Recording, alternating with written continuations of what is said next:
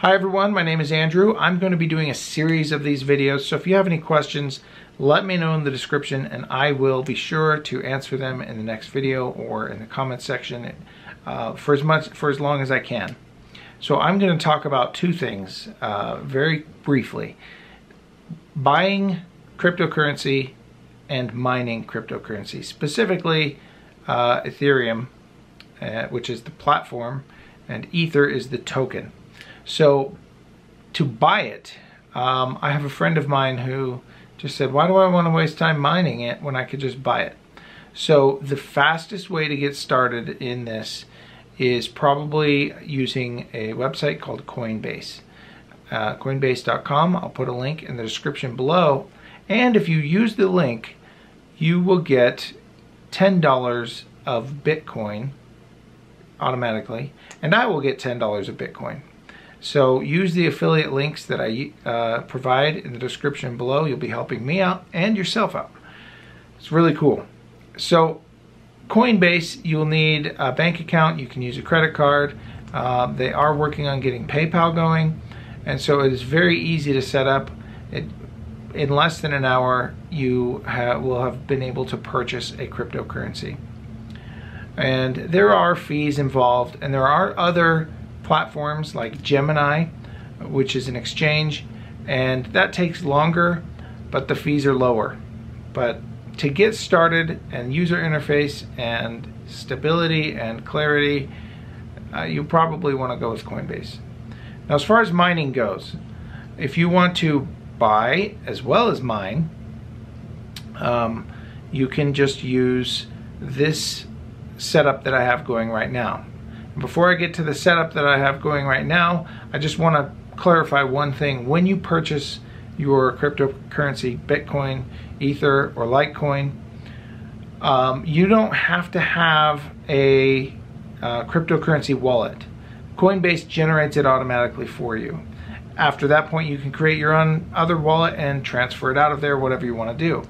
So you'll make the purchase and then it creates the wallet for you, which is nice. But now getting to the mining thing. So I have a GTX 1080 Ti graphics card, the liquid cooled version by EVGA. Again, that link is in the description below as well. And that is the most powerful graphics card. It is also not cheap, but you want to buy the liquid cooled version if you are going to overclock your graphics card, which is what I recommend, because if you overclock your graphics card, you'll be yielding more shares of Ether at a time. So I have joined a pool of miners, and basically the idea behind that is if you're on a mountainside by yourself and you could spend your entire lifetime looking for gold. Whereas if you go to a mountain with an entire team of miners and then you all agree, okay, we're just going to distribute whatever we find, then the likelihood goes way up that you will mine more. So every single green entry that you see on the screen as time passes is a share of Ether. And so I'm using an app called Claymore. It allows you to mine 2 cryptocurrencies at one time. And then I also have it overclocked, my graphics card overclocked. And it stays nice and cool. It's 72 degrees, overclocked, as high as it'll go. You don't have to worry about your processor speed in your computer or RAM or any of that stuff. It mainly is graphics card dependent. So if you have a PCI Express slot, and you should be able to do this just fine. Now, if you already have a graphics card that is capable of doing it, I believe it has to be over 2 GB graphics card. Then the only factor that you have to consider is cost of electricity. And there is a calculator that you can just say, this is the currency I want to mine, this is my computer, this is how many hashes, mega hashes you get, and it will do all the math and tell you if it's beneficial, if it's cost effective to mine cryptocurrency.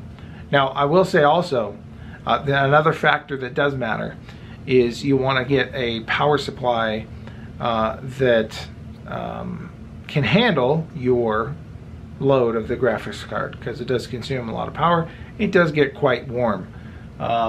So this one here is a 650 watt and it's running just fine, but it does get really warm. So put it in a basement or a well ventilated room for the best results.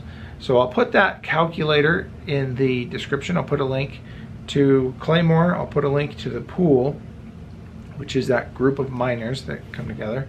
I have a link to the graphics card that I'm using, that I'm happy with, and if you play video games, you'll also be very thrilled with it, that when you're not mining, you can be playing video games at the absolute highest settings on any game that are out there that I know of at the present time.